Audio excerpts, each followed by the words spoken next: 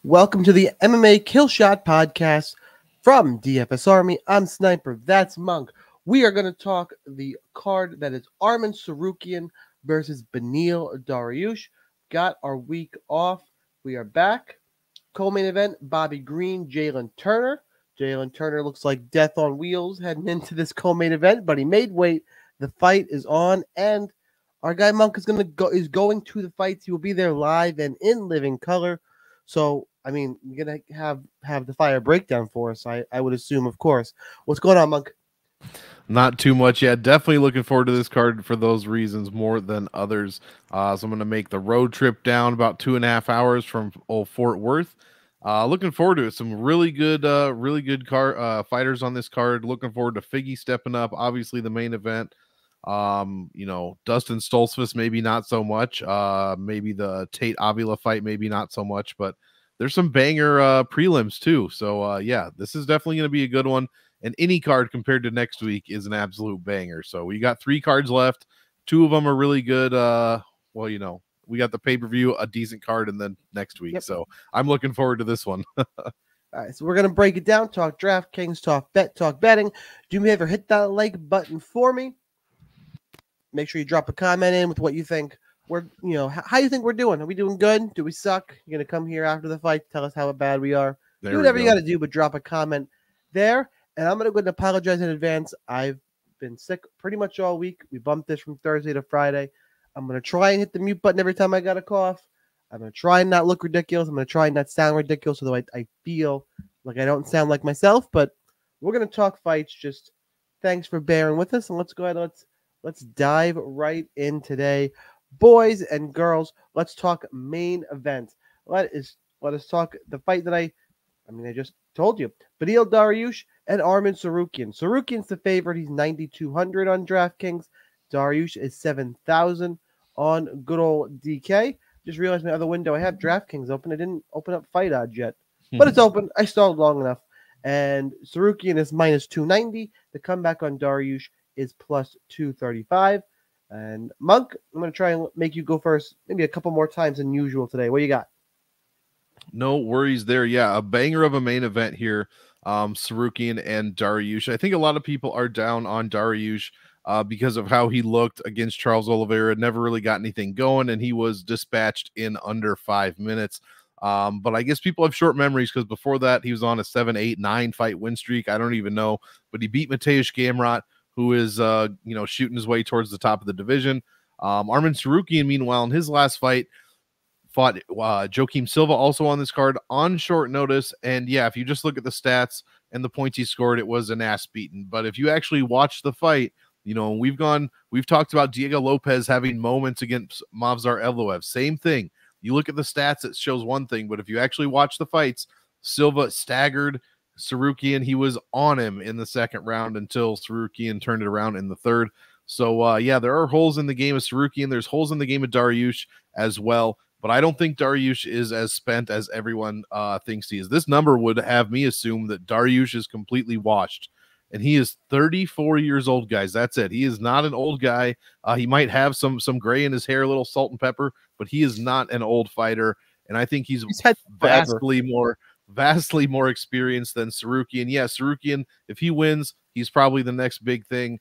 But I think Dariush is a much bigger than a speed bump, which is what a lot of people would make you think. So as far as DFS goes, I'm playing more Dariush from probably the field, but I also like Tsarukyan here. Bottom line is I think the winner scores well in what should be a round 4 or 5 finish or a 5-round decision. All right, for me, my pick is going to be Arman Tsarukyan, but the line is too wide for me. I think the value is on the Beneil Dariush side. Dariush is relatively hard to take down and keep down. And I think Benny's probably the better striker. And he's got some power in his hands. We've seen it before. He can get stung, but I do think that while Benny's hard to take down, I don't think it's impossible. And I think Arman is going to use enough of that wrestling and kind of that pressure style that it's going to wear down Beneil Dariush. And as the fight gets later, I think Arman will take over. That being said, Dariush is plenty live in this fight. I don't like how wide it is. So my pick is Tsarukyan. I think the wrestling will come through here. I wouldn't bet it. I think betting is the value side. And on DraftKings, I probably stack it up and play both. Stack it up in cash games. I think is fine. Play both sides in GPPs. There's enough other fights to avoid. That is how I would attack this fight. Let's move on to the co-main event, which I referenced earlier. Bobby Green, Jalen Turner. Jalen Turner's 8,900. Bobby Green is 7,600 on DraftKings. Go odds-wise. Jalen Turner's minus 185. Bobby Green is plus 150. A lot of people on Bobby Green. I've seen plenty of people pick him. And I wasn't totally on board before Jalen Turner looked like shit for this on this weight cut. Took him 2 tries to make 156. Did not look good on the scales. In terms of the fight breakdown, though, how Turner looked has me more on this fight than I was going to be, because honestly, I thought the range of Turner was going to be the big difference here. Turner's long for this weight class. I thought Bobby Green was going to. I still think Bobby Green's going to have trouble closing the distance in this striking contest. The problem is when you cut weight like Jalen Turner did, I'm worried about the chin. I'm worried about the cardio holding up. And now I think Bobby Green might be able to take over down the stretch. I'm going to stay with my original pick, which was Jalen Turner, and being able to use that distance, keep it, and win a decision. But the reasons I already outlined, I'm going to have more Bobby Green than I was planning on Wednesday. So for me, it's still Jalen Turner, but there are concerns now. Monk, how about for you? Yeah, it's Jalen Turner. He always looks like this when he gets on the scale. This is a constant thing. It looked real bad today at 155. Bobby Green, yeah, I mean, I'm probably going into this one the same as I would pre-weigh-ins, which is I'm playing both sides. Jalen Turner's got 8 weapons that he can hit you with, like Dalsum from anywhere on the canvas, while Bobby Green, we know what he can do. If he can get inside of Jalen Turner's reach, then he's got a chance, and that's just what it is. We have seen both guys get cracked recently, so that is that's always on the back of my mind. We do have a 9-year age difference, which no one seems to be talking about. And for good reason, because Bobby Green's looked, as good as ever lately in the no contest, and then the Ferguson win and the Dawson win. Jalen Turner, not the best record, 13-7, but his last 2 losses, guys, Dan Hooker and Mateusz Gamrot, 2 damn good fighters. So honestly, I'm picking Turner. Wouldn't be surprised if Green got it done. I like both for GPP games. For cash games, if you're going to make me choose, I'm going to pick Turner. But I don't mind, I guess, a little Bobby Green. But I prefer this fight for GPPs for sure. Of course, we're going to make you pick. Make you uncomfortable because we're going to make you make a pick, and then when you miss, we're going to fucking light you on fire. Exactly. How dare you miss a pick. Moving on. A fight I'm really looking forward to, and I thought I was going to have a hot take on, but not so much. Rob Font, 8,800, taking on Davison and Figueiredo at 7,400. Rob Font, minus 130. Figueiredo plus 110. So there's odds value on Figueiredo. The line has closed since the open. Monk, who you got? Yeah, I'm thinking the underdog, to be honest, which is odd because he's the one moving up a weight class, Davison Figueiredo. Yeah. Honestly, if this was a 5-round fight, I would stack it 9 out of 10 times, to be completely honest. But it's not. It's only 3 rounds, so I'm not too interested in the stack there. I think really either guy could look minus 400, minus 500 in this fight, and either guy could come away with triple-digit scores. So I really want to play both guys in GPPs. As far as cash goes, I don't want to touch it at all. I guess if you need a low, that's not true, not at all. There's some value on Figgy. I'd play Figgy. Yeah. I'd play Figgy at 74 for cash, but I really wouldn't touch Rob Font. He's too up or down, man. You just never know what we're gonna get. With Font, I love rooting for the guy. I love watching him fight for the most part, but we never know what we're going to get. So Figgy at 135 could be a different animal. Who knows? I don't like that he's fought no one but Brandon Moreno since like 2005, basically. So that is a concern for me, but I'm going to take the underdog here, and I'm going to pick Davison Figueiredo outright on this one. I think it goes all 3, but Figgy, man, I want to see what he's like at 135. Yeah, I'm picking Figueiredo, and I was thinking I was going to be relatively alone, but the line is closed that way. He's going to be relatively high owned. I do like him in cash games. Why do I like Davis and Figueiredo? Don't get it twisted, by the way. Figueiredo isn't going to be a small 135, or he's up at 135 because he was going to just start cutting limbs off to make 25. Like an enormous dude. He'll probably fare better. The cardio will probably fare better. Rob Font, we've seen him get hit and hurt. We've seen holes in his game. We've seen that he can get taken down. Figueiredo can hurt him. He can wrestle here. Rob Font, better technical boxer, sure. I think Figueiredo's got plenty of paths here. I like the ownership's going to be a little bit higher on Figueiredo than I would like, but the salary is good. There's a couple of dogs I do like here. You're about to hear me say quite a few dogs. Kind of, I'm not sure in a row. I'm looking at everything in salary order. There's a few options in this range, but I do think Figueiredo has the highest ceiling of those options. So, yeah, I have to side with Davis and Figueiredo. Even in wins, I'm not going to play a bunch of Rob Font unless Figueiredo just can't take a shot anymore and he's kind of burnt out. Goes the Peter Yan school of I was going to say, that champions. doesn't happen too often when guys go up and they get burnt out, but Peter Yan's a great example. I'm going to see what happens, but I am going to side with the former flyweight king, Davison Figueiredo. And I'm really sad about this next fight. I'm really sad. We got Sean Brady, he's 8,200, taking on Kelvin Gastelum at 8,000. Sean Brady's minus 125, Gastelum minus 105. They're right in that pick'em range with Brady being a slight favorite. Why am I sad? Because Kelvin Gastelum finally goes to the right weight class, and I can't make all the jokes I like to make about him wanting to eat tacos rather than cut weight. The dude should have been at welterweight for the longest time. He did it in between Christmas and Thanksgiving. Kudos. Yeah, I mean, granted, he got to a middleweight title shot, but bro, you're a welterweight. Yeah. I mean, whatever. I guess I shouldn't harp on it because we're here at 170 and a really interesting fight against Sean Brady. Oh, this is my fight to take first. Look, Sean Brady just lost to Belal Muhammad. I don't want to sound like a Belal hater. Belal is good. Do I think he's boring? Yes. But the fact that Belal finished Sean the way he did, I think says more about Sean Brady than it does about Belal Muhammad. And again, I'm not being a Belal hater. Belal was a really good top 5 fighter. My opinion. The fact that finishing people like that has me concerned. Because if Belal's going to finish you in the feet, Kelvin Gastelum is going to give you the Michael Bisping treatment and take one of your eyes. Like, I know Kelvin's striking style is pretty basic, that 1-2 that he tends to spam, but it is effective.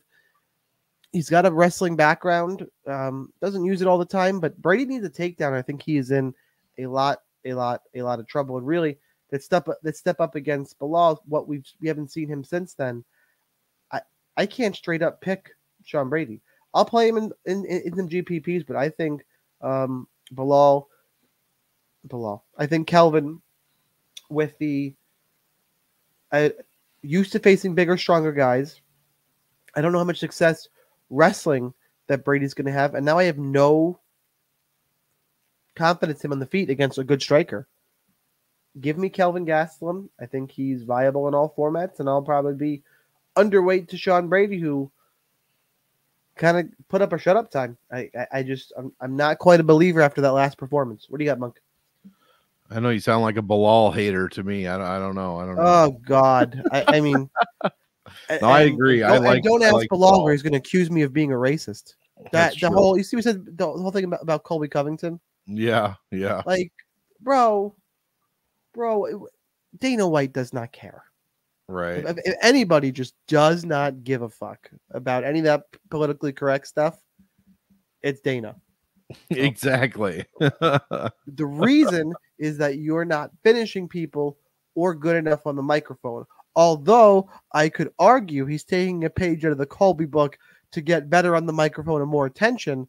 Even though he's not an exciting fighter, he's going to start getting shots, which could be what he's doing. That's true, but he also deserves those shots based on merit as well. Colby or Belal? Bilal. They're just not coming to him. So it is interesting. I mean, he's a nothing but dominate everyone he's fought since Leon Edwards. But yeah, that's kind of crazy.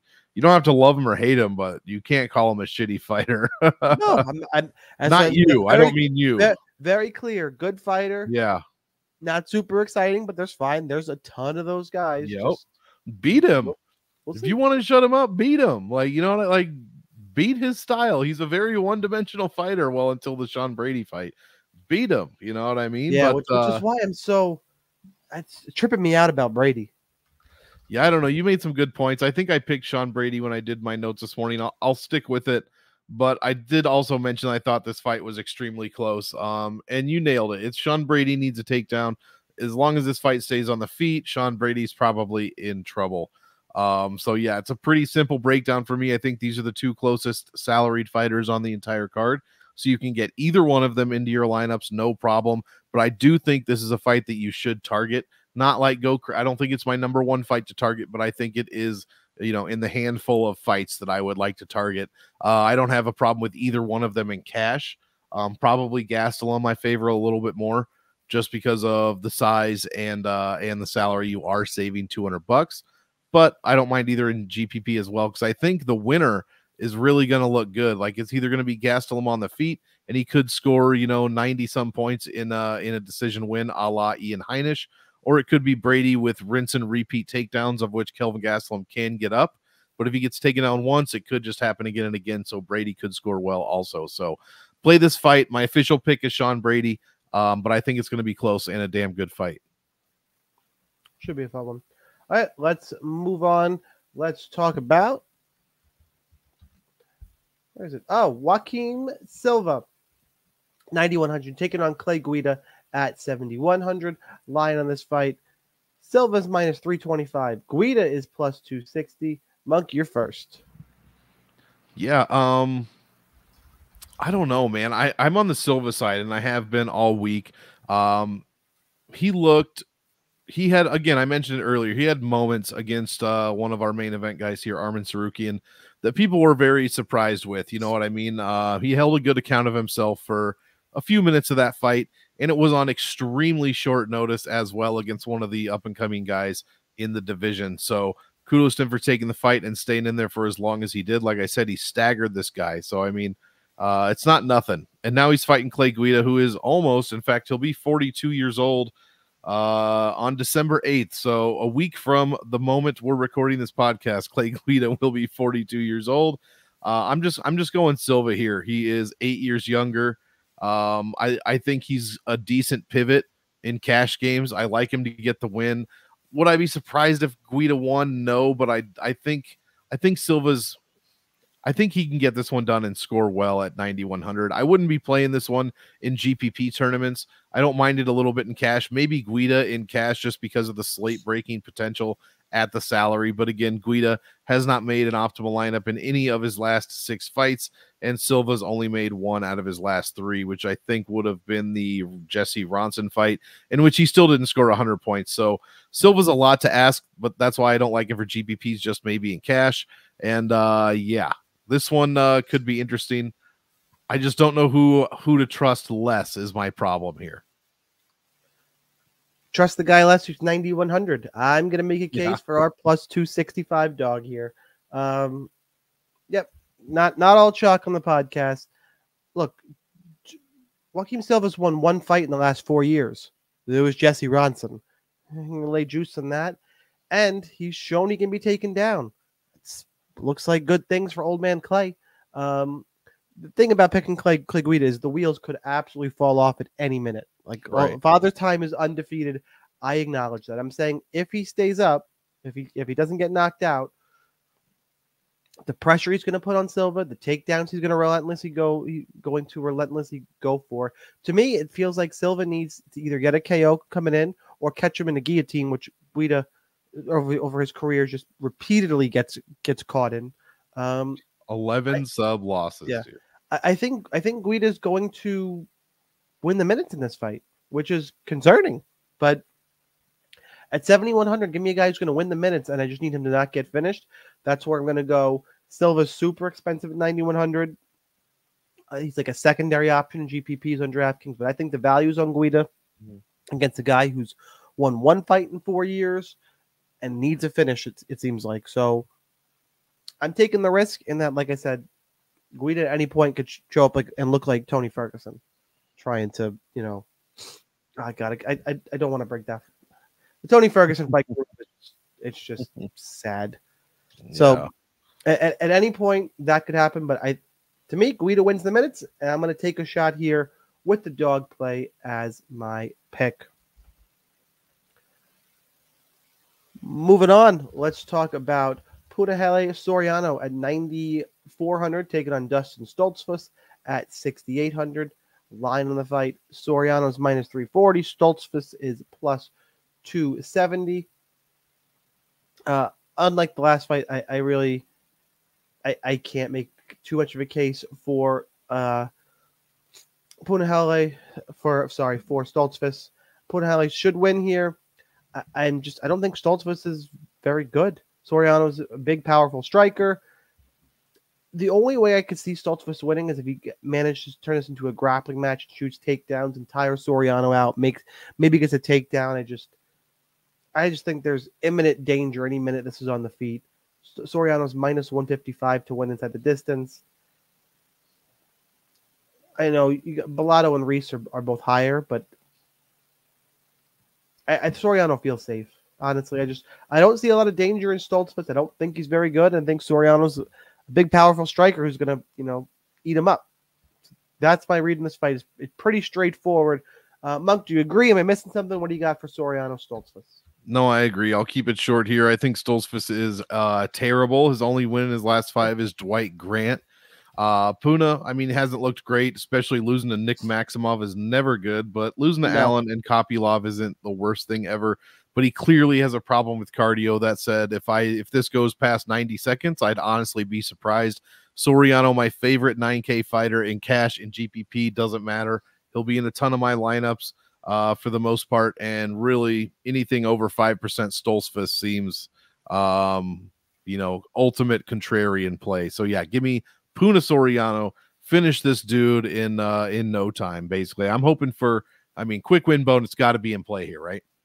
Yes, that is enough time talking about that fight. Let's move on. Let's talk about the cupcake. Miesha Tate. I don't care that she's the dog. I'm mentioning her first. She's 7,500. Taking on Julia Avila. Avila is 8,700. Line on this fight is Avila's minus 140. Tate at plus 110. So this feels like a little bit of line value too. Mung, this is your fight first. I won't steal your thunder between the new mom, Julia Avila, and the cupcake, Miesha Tate. Well, I'm picking the new mom, Julia Avila. I'm picking her over Tate here for sure. That said, I'm not confident, and you shouldn't touch this fight in DraftKings. You should not be betting on this fight. That's it. That's really it. Tate has lost 4 of her last 5. Only beating like a 42-year-old Marion Renault right before she retired. And Julia Avila has beaten Stolyarenko, Gina Mazzani, and Penny Count. So yeah, this is, in my opinion, one of them is a former champion. We don't take that away from her. And they're both competitors, but this seems pretty low level between ranked fighters. So yeah, give me Avila here. I don't trust Tate at all. And I think too many people are making too much out of Avila's absence, pregnancy, and hair color, to be completely honest. So give me Julia Avila to get it done by decision over Tate. I don't know. You can say we're making too much of it. Don't go crazy, but the track record of new moms returning, fighting for the first time is not a good one. It's not one I want to put money behind. I agree with the overall assessment, though. This is not a fight to target heavily on Lauren Murphy landed 102 strikes on Miesha Tate's face. Yeah. That's all you have to say. So what Julia Avila needs to do is go forward and press the pace, much like Lauren Murphy. If this fight plays out technically at range, Miesha Tate wins that fight. If Avila needs to use pressure, go forward, maybe some clinch, just be first. If Avila's, and this is why I'm picking Miesha Tate, is that I think that's the way that you kind of led me into it. Avila needs to be first. And I'm a believer in ring rust, kind of getting your rhythm. And I don't think, my guess The way I read it is I don't think that Avila is going to be able to do that. It's going to be a close fight, and I also think the value side is Tate, so that's why I lean the pick there. But Avila, absolutely, if she can come out aggressive and be on the front foot, she'll be fine and she'll win the fight. It's not one I'm super confident in, but those are the reasons why I'm leaning towards Miesha Tate. And for DraftKings, I lean towards Miesha Tate because she's cheaper, and this fight not going to be a great one for DraftKings. That's simple. Kind of seems like a pretty straightforward fight. Would you rather have Miesha at 75 or save 100 and play Figgy? Figgy. Yeah. Figgy. Figgy. I mean, should be like 20% less owned though, for whatever that's worth. Yeah, no, yep, that is true. It is worth something. Absolutely. So let's move on and talk about somebody who's ain't worth fucking shit's worth of a nickel. Fuck this motherfucker. All right. Not you, not the A side of this fight. Zach Reese is 9,300, taking on Cody Brundage at 6,900. Line on the line on the fight. We got Cody Brundage is plus 185. Zach Reese is the favorite is minus 225. Cody Brundage is only in the UFC because he held his head and said ow, ow, ow, and got Jacob Malkoun disqualified. He was getting his ass whooped in that fight. It was going to be his 4th straight UFC loss, and pulled a stunt. Like, plain and simple. I know it was only one round in that fight, but he was getting his ass kicked. So that being said, how does this fight play out? Zach Reese is a newcomer. It's a little bit concerning. He's not faced high-level competition. But Cody Brundage, like, I know he beat Tresean Gore, but he also lost to Nick Maximoff. He beat Dalka Champion. The dude he just doesn't look good. He does not look good. He looks disinterested. I thought it was funny. Like, his corner was screaming at him last fight. He wasn't doing anything they asked for. He got himself the DQ win. I can't pick a guy like that. I just can't. I'll have a little bit of him in GPPs because of the experience factor that I mentioned. Zach Reese being really new, but I think Zach Reese will be able to hold himself grappling. I don't think Cody Brundage, he hasn't looked any kind of good, and losing is a habit. And yeah, he got the win last fight. Dude's on a 4-fight losing streak, and he knows that. I don't think he's going to deal with the pressure really well. He's got a good matchup for it, but I can't get behind a Cody Brundage pick. I can't do it. I won't let a Cody Brundage win ruin my night on DraftKings because I've let that happen before, and I won't do it again. So give me Zach Reese. Seems like a pretty straightforward play. What do you got, Monk? Yeah, I mean, Cody Brundage did pull a stunt, but, and I'm not defending him, but he did take no less than 37 shots to the back of the head during that entire fight. So I agree, he was getting his ass kicked. Absolutely fine. I mean, he was getting his ass kicked, and the ref should either call all of those shots or none of them. I agree with all of this, but he did take a ton of shots to the back of the head.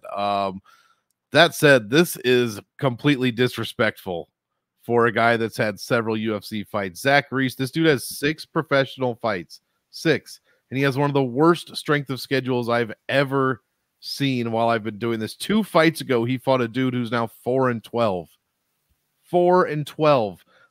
4 fights ago, he fought a guy with no fights at all, 0-0 record. And the fight before that, the guy was like 0-3, basically. So, or 0-2. Long story short, yes, Zach Reese should win because ultimately Cody Brundage either is going to gilly you or hit you with some crazy punch in the first 90 seconds, or he's going to give up and not want to be in there anymore, and the other guy's going to win. So therefore, play both sides of this fight, but I honestly think Cody Brundage should stand a much better chance than people are giving him credit for. That said, it's all because of his actions that people are saying this, so I completely understand both sides. But I am going to pick Cody Brundage outright. I don't want to play Zach Reese at 9,300, even though in a win he probably scores well. But I mean, if he only lands a couple shots and then knocks this dude down or standing TKO, he's only going to score 90-some, and he's not going to pay off the salary. So give me Brundage. I think the upside is way higher for Brundage in a win. And unless he quits, which is completely possible, he should have a good showing, a good chance at a good showing. So play both sides in GPP. Don't play this in cash other than maybe the Brundage side if you need a punt. And yeah, that's it. Feel free to DM me if you want me to yell anything from the stands at Cody Brundage. Oh, I mean, I got one for you. There you go. Could you please tell Cody Brundage the best thing he does every week is pin Amanda Bobby Cooper? Yeah, there you go. It's a bit wordy, but I think I can make it happen. I mean, play with that in your 2.5-hour drive. Just something along those lines. Let it marinate. It's the only good thing he does every week. The stunt he pulled is just, that was ridiculous. It's no bueno. No. All right, let's move on. Let's talk about Drakkar Klose, who's 8,300, taking on Joe Solecki, who is 7,900. The line in this fight, we got Solecki, actually Klose the favorite, -130. Solecki at +110. Monk, you're first. Who you got? Yeah, I actually don't have much for this. I'm going to pick the underdog because he's cheaper. But really, neither guy scores well in a win. Obviously, if they're fighting guys that have no business in the UFC, like Brandon, the human highlight reel Jenkins, or Carl Deaton III, yeah, they score well. But other than that, they're either losing or putting up 57 points in a win, or 68 points in a win, 70. It's just not worth it, man. I mean, flip a coin for cash if you need somebody here, but I'd rather have a side of the 8,200 Sean Brady and whoever the hell Sean Brady's fighting, Kevin Gastelum, other than this fight. So I'm picking Solecki because I've got a few underdogs on this card. I think he's got a good chance. Would I be surprised if Klose won? No, but I'm not investing a ton on this fight because A, I don't know how it's going to play out other than it likely goes to a decision, and B, I don't think it scores well. So give me Solecki, probably field weight or a bit under on both sides. Let me talk you into a little bit more Drakkar Klose. Not a ton. I can be swayed here. Swayed. So yeah. It's not so much that you're right. And on the surface, I don't get the warm fuzzies in terms of scoring. And I'm not saying go crazy. I think I want to be at least field weight on Drakkar Klose because Solecki, even against some of these guys that aren't great, he seems to always have to work his way out of trouble. Like he's been in these spots where he'll get knocked down or he'll get hurt, and he can work his way back and get a takedown and be fine. Drakkar Klose, not the best UFC fighter, but a solid, legit UFC fighter. Right. And I don't think he's going to let Solecki off the hook. If Solecki turns up the way he has been, I think Klose is live for a finish that is one of those finishes where you're like, how the fuck did that happen? I didn't see that coming. Mm-hmm. You're right. And the fact that everyone's on Solecki, I mean, not everybody, but I'm looking at I'll give you a peep inside the DFS Army projections, which, by the way, link down below. Sign up. Live now. Yep, go and check that out. The projected ownership, Solecki is projected at 30% and Klose at 24%. Oh my god! Okay, so that makes me want to be backwards on that for sure. Yeah, 100%. That 30% for Joe Solecki. What? Well, the problem is in that range. You got the Avila Tate fight. Okay. No, thank you. Right. Horth and Hardy. We still have to talk about. You. I mean, you want exposure there, and then you got Brady Gastelum, which is a fight to target, and that's not an all-in fight, right? And those are your four cheapest fights. You got to get ownership down there. That's true. So, I mean, let's say to go all in, it's building into kind of a Stars and Scrubs week, or maybe a 3 underdog week, because there are picked a couple dogs that I think it got at least one more coming. So I'll have a little bit of Drakkar Klose here for those reasons. Solecki's been hurt before. And I'm not even going to fade Solecki. Like 30% is too much, but I'll be 15-ish, 20% probably. Might be because of the ACL too. Klose coming back from an ACL surgery. That's right. So I could have mentioned that. So I'm going with high ownership. This is unfortunately a fight that I'm going to have more of than I want. And like I said, I'm just going to lean towards Klose, but it is a lean. All right, let's move on. Let's go to the next fight. We got the most expensive and the least expensive fighter on the cards, Rodolfo Bellato and Ihor Potieria. Bellato 9,600, Potieria 6,600. Line on this fight, Bellato -425. Potieria is +330. I will say this. Potieria is not the deadest, least expensive fighter on the card that we've seen. There's some weeks you just skate right by this person. You don't want to play him at all. And while I do favor Bellato, he is the pick. Potieria comes out like a man on fire, and it's going to try and knock your head off in the first 2 minutes. Comes out quick. Bellato is making his UFC debut. So Potieria is actually live for the quick KO. If he doesn't get it, though, Bellato is better. Will take over. I think Potieria gasses. Bellato can get takedowns, land his own big strikes. There's plenty where Bellato's better.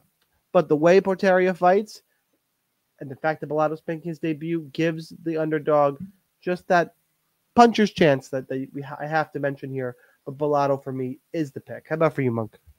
Yeah, I won't take much time. I think that's exactly it. Potieria is a decent punt play. He's not the deadest, like you said, underdog on the entire card. So, yeah, I think he's an okay punt play. You can literally get to anybody else you want. Also, if you're like me, you have a hard time paying the most expensive salary for a guy that we've never seen fight in the UFC cage. So that also brings a problem for me personally. I want to see his ownership, and we're not going to give out too many of them on the show. That's why you got to be sure to get to dfsarmy.com and check those out, because they are extremely important, guys, when we are A, building lineups, and B, losing fights. So now there's only 11 or 12, I think it's 12 fights. Ownerships become ever more important, so be sure to check that out. I want to personally see what it is, because I want to look to go maybe slightly under Bellato. But yeah, Potieria, decent punt play, okay punt play.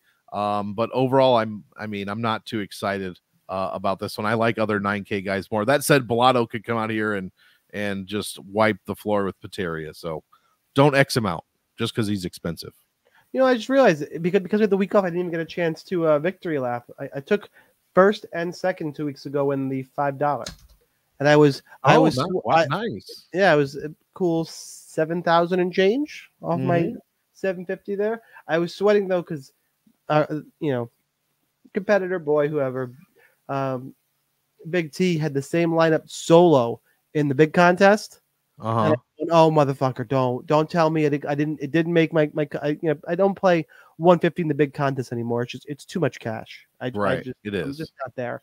But he had it solo, and I'm like, oh shit. And Brendan Allen gets the finish, and I'm like, oh fuck, did I just miss out on my share? He did, but Brendan Allen didn't score enough because it was a third round finish. If he gets it in the second round, Big T ships it. Yeah. And I felt better in that. While that happened, he didn't win the big contest. I still went to first and second in the $5. I'm like, look at that contest there selection. You go. All right, exactly. Pays off. I don't feel so shitty. And that was an interesting lineup. It was like 88, 87, 86, 85. That was 78. It was the cheapest fight. It was I only had like in my 150. I only had like 5 or 6 Saragi lineups. Oh, like wow. I was that's wild. Two of them that I had, I got first and second. Yeah, it was 88, 87, 86, 85, 84, and then Jacob Saragi at 6,900. Yeah. Oops. Well done. Well done. Withdrew most of that and paid off some bills, and back at it again this week. There you go. We got 3 events left. Life of a real grinder. I'm not going to go reinvest that money like in Chase. Now I can enter the big contest. No, I'm going to go pay some fucking bills. Right. Get back in that $5. That's what life is, boys and girls. Yep. All right, we can't all be the Great Gatsby. Some of us just try to be great. I mean, basically, I'm going to just infer that you just called me Leonardo DiCaprio. That's how I choose to take that on. Great Gatsby. He's fantastic. Moving on. 2 fights left for Wellington Turman. He's 9,000. Taking on Jared Gooden. He's 7,200. Turman is minus 190. The comeback on Gooden is plus 160. I'm glad you're first for this one. I'm interested to see what your take is. Who you got, Monk? Well, I tweeted this earlier and I stand by it. Anyone that says choo choo baby after they make weight, I can't back. So Jared Gooden, I'm putting all my money on Wellington Turman now. Night Train, come on, Night Train. Night Train.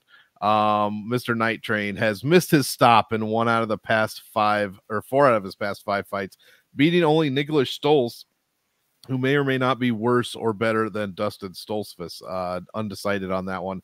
Wellington Turman is a decent fighter. He's relatively one-dimensional, and he never moves forward. Never move your back row, ever. That's Wellington Turman. So, yeah, I don't know how this fight's going to go. It could be Gooden early, which is why I don't mind him. Another punt play. And in fact, all jokes aside, and I really don't like doing this, this is a low-level fight, in my opinion. So it could go either way. Gooden has been in and out of the UFC, has lost all 4 of his last 4 losses have been decision losses. So keep that in mind. And we're in Texas, known for its judging fuckery. So yeah, I'm actually going to pick Gooden to get it done in the first round. If that doesn't happen, Turman's likely going to win by decision. I'd like to avoid most of this fight for DFS, except for maybe some Gooden and GPPs, but Turman does not interest me in cash, as he 81 points against Serkinov, 74 against Smiling Sam Alvey, and averages 78 over his career. So yeah, not interested in him. Slight interest in Gooden for GPPs, and I'm choo baby. Choo baby. I'm actually gonna pick Gooden straight up, even though I said I can't. You just said you couldn't do it, and now you are. I just said I couldn't, but I also can't back Wellington Turman. So this fight, it might end up being awesome because both guys are terrible. So yeah, I'll just be contrarian and pick Gooden. Yeah, I'm gonna go with Turman. I'll stay on the chalk side. I don't have much interest in GPPs. Neither guy to me's got a ton of finishing potential. I think Turman's going to be able to control this fight in the clinch, move forward a little bit more. That does seem to be the best part of his game, is the clinch game, which is interesting. You don't see that a whole lot. He's more likely to get takedowns on the feet. Gooden's live for that reason. I can't tell you this is a super confident pick, but I'm going to go with Turman here. Just Gooden, like you said, 1-4 in the UFC. I think he's going to come up short again. Turman, though, is a good opponent for him. The biggest skill gap to me is in the clinch, so I'm going to go with Turman, but it's not a fight I'm interested in DraftKings, and for me, it's a pass betting wise. I'm just not interested. No, thank you. Yep. No, thank you. That being said, let's talk about the first fight of the card, our last fight of the podcast. I think I just fucked up my notes somewhere, typing somewhere. Oops. Oh well, I'll fix that later. Jamie Lynn Horth, she's 8,500, taking on Veronica Macedo. Stop. Veronica Hardy now at 7,700. Line on this fight. Horth is minus 190. Hardy is plus 160. God, there's value on Veronica Hardy. Damn just, right there is. There just is. You're damn right. Look, in a Horth win, she probably scores shit on DraftKings anyway. Let's start there. Hardy's got more UFC experience. If anyone's going to grapple and get control time, it is her. The problem is I don't know which fucking Veronica Hardy's going to show up. She could look really good, or she can look like she has no business in the octagon. So I'm not slamming either one of these two in, but I get some more value on the Hardy side. And the fact that she's the one who will grapple and is more experienced, that pushes me that way in the pick. I still don't. To me, the jury is still way, way out on Jamie Lynn Horth. She beat Haley Cowan the last time out. Cool. Like, if the best Veronica Hardy shows up that we've seen, she wins. I just don't trust her is the problem. But I still have to pick her. And the line's going the opposite way I think it should. So now I'm like, shit, do I bet Veronica Hardy at plus 160? I start to really consider it. Like, really consider it. So Veronica Hardy is the pick. That's where I think the value is. And I'll finish my picks for this card with an underdog play. Monk, who you got? Love it. Veronica Hardy is who I like. And I've seen everyone except for you basically picking Jamie Lynn Horth. And they're saying things like, oh, Veronica Hardy beat Juliana Miller. Who the fuck's Juliana Miller? She's terrible. And Veronica Hardy looked terrible. But well, who the fuck is Haley Cowan, bro? Who is Haley Cowan? Like, she's not one of the Cohen brothers. I don't think she directed No Country for Old Men. So who the fuck is she? Veronica Hardy, meanwhile, like you said perfectly, yeah, she has L's on her record, and the Bea Malecki one might be one of the most egregious, so I can't defend that specific one, but that all adds up to a ton of fight time. Just in her last 5 fights, guys, almost an hour in the cage. So I'm going with Veronica Hardy. She looked, and yes, it was against Juliana Miller, but guess what?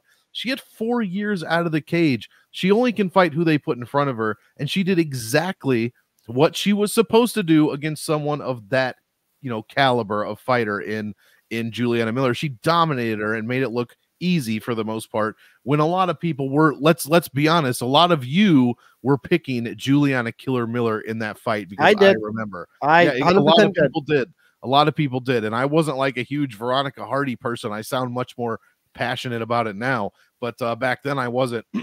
Excuse me. Just because she's married, last thing I'll say, just because she's married to Dan Hardy, people I think that she's like some 35-year-old fighter. She is 28 years old. She just turned 28 years old, guys. She is learning and getting better literally every day. This is the slow clap for Dan Hardy. Yeah, for sure. For sure. Talk about out kicking your fucking coverage. I mean, geez, that's the definition. Just a picture of him in that dictionary for sure. But yeah, long story short, I'm picking Hardy. I like her here. Yeah, could she come out here and look terrible? Of course, there's that possibility. But again, it's Jamie Lynn Horth. I need to see more from her, and Hardy definitely impressed me. So I think we're going to get the Hardy that's out. I think we're getting the different Hardy, man. I just have a feeling. I want her to shut everybody up, and I'm really looking forward to a win here. So give me Veronica Hardy over Horth. And I think 160 is a fantastic fucking number. And let's see it get to 180. Let's see it get to 180. If it gets to 180, I will have. Holy shit. Sure. And yeah, there's a huge size difference. All right. I don't care. I don't care.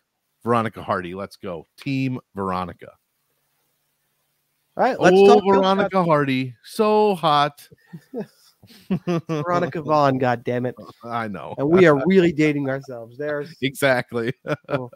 Some millennials out there going, what the fuck are these two old motherfuckers talking about? Right. Yeah. Just do me a favor. Go watch Billy Madison. Watch the cinematic masterpiece, Billy Madison.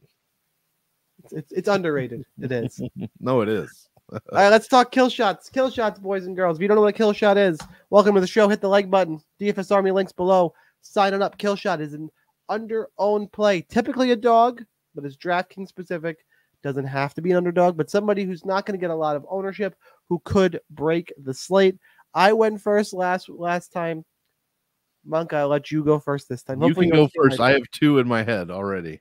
Now you can go, because there's no way you're taking mine. So go ahead. Okay, well, the first one, I originally was coming into the show, and I was going to pick Brundage, but I just hyped myself up so goddamn much with Veronica Hardy. Good. Get off. I am picking Veronica Hardy as my kill shot. I think she's going to come out here and surprise everyone. Head kick from hell. First fight of the night. Early celebration for her and Mr. Dan Hardy. I'm saying Veronica Hardy kill shot $7,700. Let's go. I was really hoping. I did a quick Google, and I don't even know. I couldn't even keep weight classes straight or any of that. I was hoping there's going to be a relation between our kill shots for the first time. I was hoping that Dan Hardy had fought old man Clay Guida at some point. Oh, that would have been possible. But it doesn't. Quick Google said that never did happen. Well, he must be the only guy Clay Guida didn't fight. Is it the right weight class though? No, I think Hardy's welterweight. Much higher. Yeah. That would have been good though. So clearly, my kill shot is Clay Guida, the carpenter, with his hair bouncing all over the place. He cut it, bro. Yeah, do you want to rethink your pick? Do I want to rethink it? He cut his hair. It's not bouncing anywhere. Oh, that's right. That's right. You know what? In my head, though, it'll always be bouncing. True. Well, that's what I said. I get to see Clay's bouncing hair live and in person. And then I saw the picture and I was like, and I just didn't remember that he'd cut it before the last fight. Yeah. He still goes like this. Yeah, I wanted to pick Figueiredo, but that's a good one. It's too chalky. Yeah, I don't think it qualifies. I think it's a chalk underdog. I agree. Mm-hmm. So we'll land on Clay Guida. That's what we got for UFC Austin. Monk, safe travels tomorrow. Everybody, thanks for joining. Thanks for dealing with my voice and coughing and all that. Sound great. Happy horse shit. Don't lie to me. My wife does that. No, you sound good for real. I'm getting over something too. We probably sound normal. Oh, everybody's got it, bro. Everybody, it's going around. Does it? See, I just feel I got. This is my daughter had one of those elementary school colds, and I was good, and then she gets over it, and I'm like, all right, I made it. That's how Nope. it is. Nope. Then you get it. Didn't make it When at all. he's ready to play. Yeah. Cool. Yeah. So, UFC Austin, Tsarukyan, Dariush. That's what we got. Hit the like button. Let's get the fuck out of here. Good luck in those contests. We will see you next time.